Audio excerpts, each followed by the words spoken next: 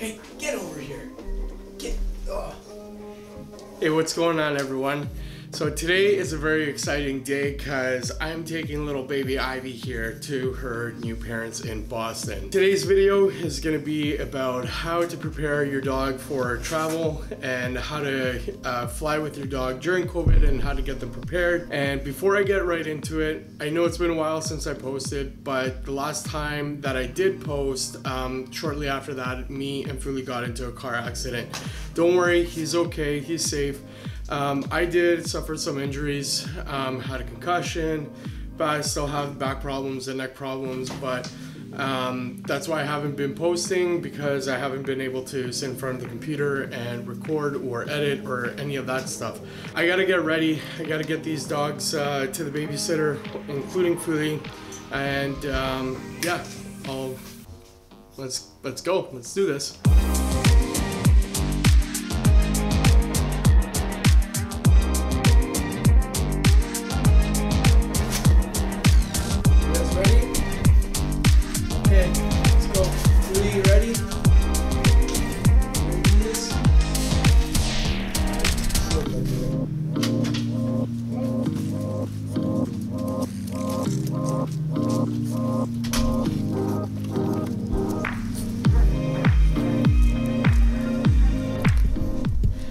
Alright, so first thing you want to do is find yourself a good sitter, and if you guys haven't seen my video on how to find a good sitter, I'll link it up in the top for you guys to go check out.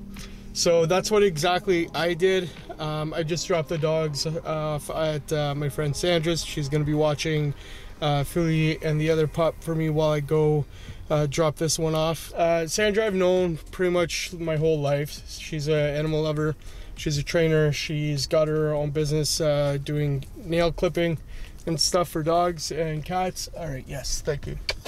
So I trust her. I also gave her a letter saying that in the event of the emergency that I give her, and she's able to take the dog into the vet and make medical decisions on my behalf. It's always good to have this set up just in case, because anything could happen. The dogs could swallow something, they could get into something, whatever it may be. They trip, they fall, they break their paws or whatever. It could be anything. So if you are traveling and you do have a babysitter, make sure you set them up with your vet's office and that little letter saying that they could take the dog in and make decisions on your behalf. I gotta get to the airport, drop off the car, get through customs, and I'll see you guys in the next clip.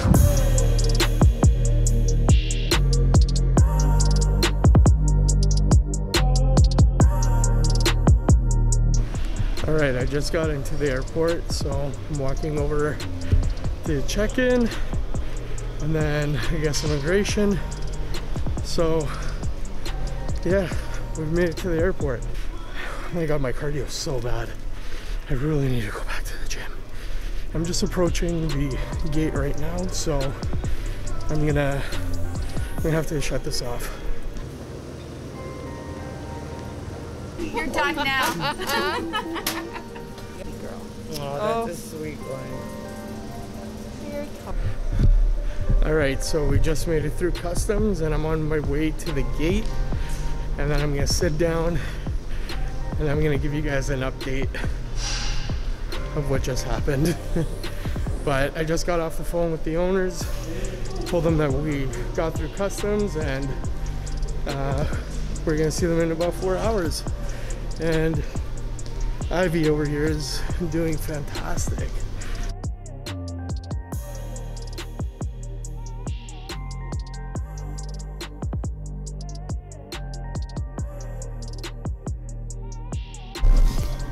All right, shout out to the US border service guys. They were super awesome, super nice to me. They checked out Ivy, make sure that she was healthy. They said that she was super cute, and I agreed.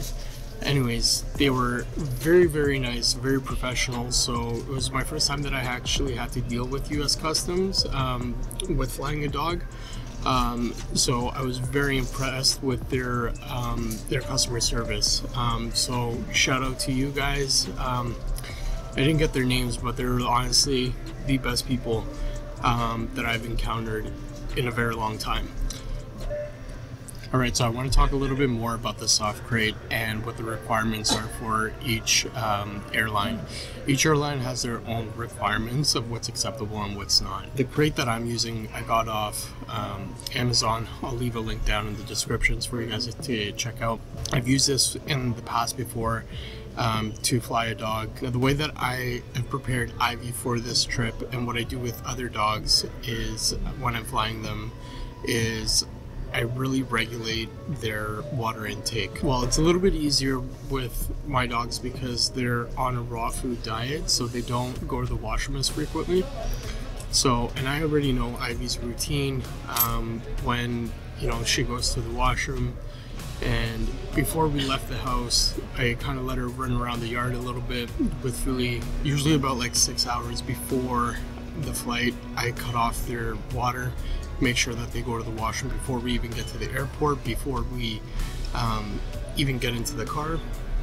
This was the case today, that we left, she went to the washroom, both outside and in my car. You guys took a dump in the car again. What's wrong with you guys? You guys both went to the washroom before we left. What's wrong? Jesus. Which is not a big deal because I do have a cover for the seats in the back, so you really want to make sure that they do go to the washroom before you get to the airport. Now, other than getting your dog going to the washroom before you actually put her in the crate, there's a few things that you want to take with you to the airport and on your flight. One of them is you want to bring pee pads. Now, I'm probably not going to use this, to be honest with you. They're more for show for me right now, just so if there is an accident, I could at least say like, hey, I was prepared, you know, I missed it, whatever, she had to go, when you gotta go, you gotta go. So make sure you have pee pads. I have some paper towel just in case. I have Ivy right here in her crate. Let's bring her in. I don't know if I could. You know what? I'm just gonna take her out. It's better to ask for forgiveness than permission.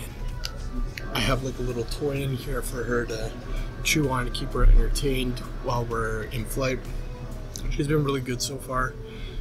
She's kind of been sleeping. The first 5 minutes was a little bit rough for her because she wasn't used to being in the crate. Now, if your dog isn't used to being in a soft crate for travel, you could always kind of get them accustomed to it a few days before your flight.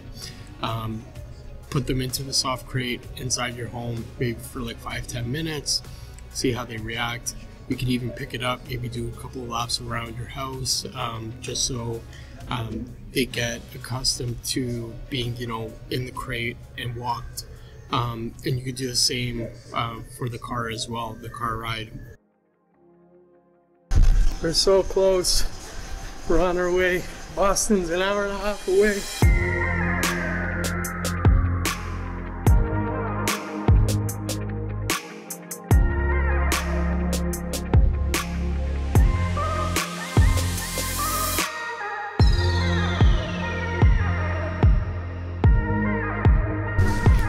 Right, we made it off the flight, and Ivy did really good. She slept the whole flight, and then when the plane landed, she just put her head up and then put it right back down, went right back to sleep. So I'm not gonna lie, this is getting a little bit emotional for me.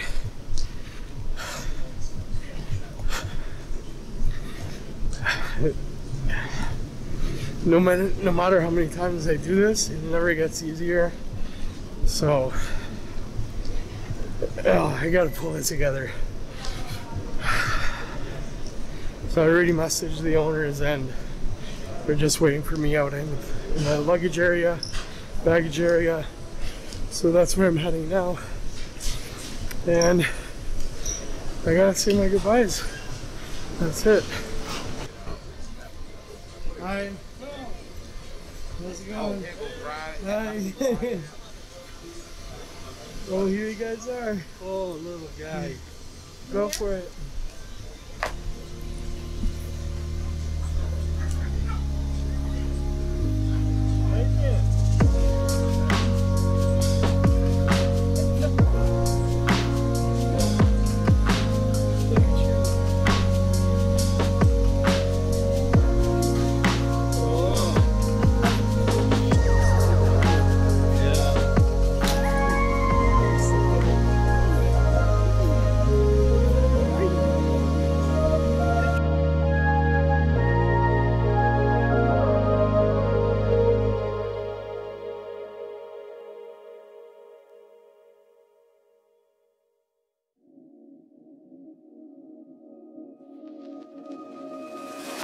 All right.